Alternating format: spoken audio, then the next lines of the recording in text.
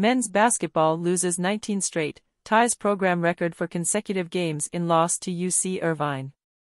Cal Poly men's basketball, 4-27, 0-19, lost their 19th consecutive game, falling to the UC Irvine Anteaters, 23-8, 16-3, on Thursday, March 7 by a final score of 82-68. The 19-game losing streak ties the program record for consecutive losses set last season.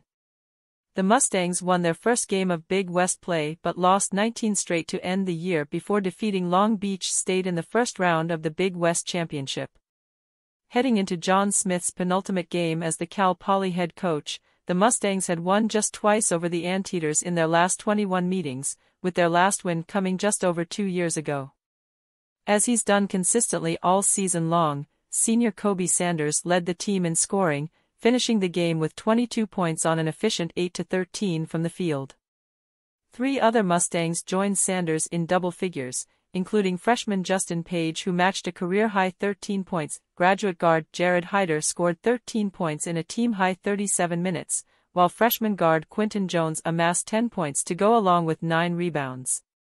The Mustangs fought hard out the gate, keeping pace with an Anteaters team that has March Madness aspirations. The largest deficit faced by the Mustangs was 13 in the first half, but the team shot the ball well enough to stay afloat.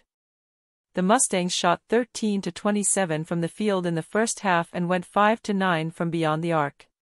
Despite 6 first-half turnovers that led to 10 points for the Anteaters, another quiet half from the second unit, and allowing 24 points in the paint, the Mustangs were able to shoot their way into a close contest.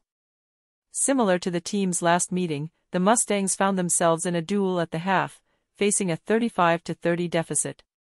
In the second half, the Mustangs only fired up 6 shots from three-point territory in the period, making half. The Anteaters shot the ball well throughout the game, which did not change in the second half. The inability to stop the Anteaters from scoring the ball inside, combined with the Mustangs cooling off from the field in the second half, swelled the Anteater lead to as